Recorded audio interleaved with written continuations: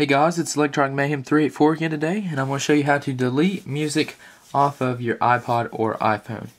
And as you can see, I'm already into Cydia and on the Manage part of Cydia, so we're going to go ahead and go into Sources. Now today we'll be installing two things, MyTunes and iFile.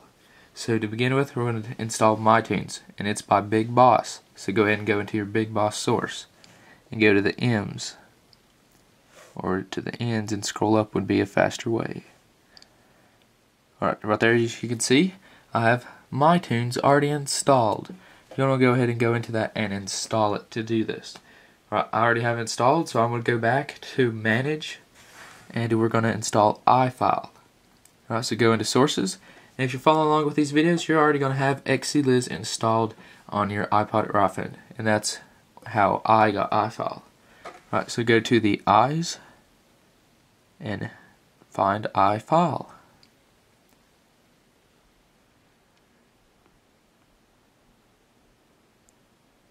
Alright, there as you can see, I have iFile installed already too.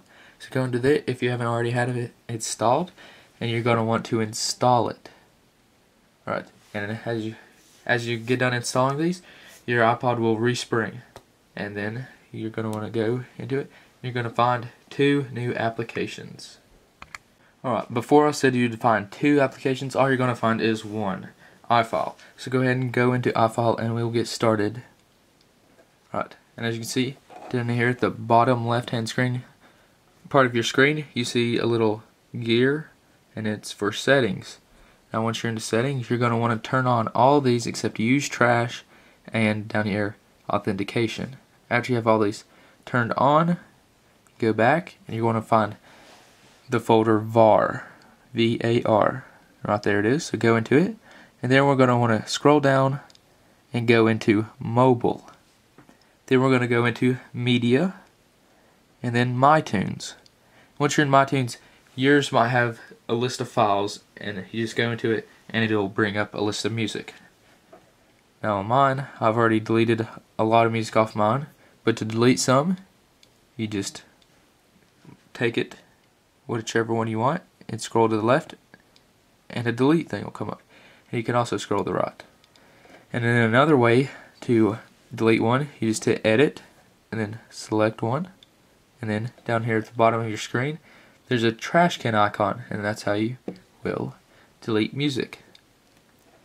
Alright, there's one thing bad about this package, and that is that it will not delete the music you have deleted off of your playlist or on your songs. I have all these and that aren't on here actually. As you can see, you'll skip that one because there's no file there, because on my computer it downloaded all the songs that was on it and I didn't want them all, so this is how I deleted them. And as you know already, rate, comment, and subscribe, and I will be coming out with a new video shortly.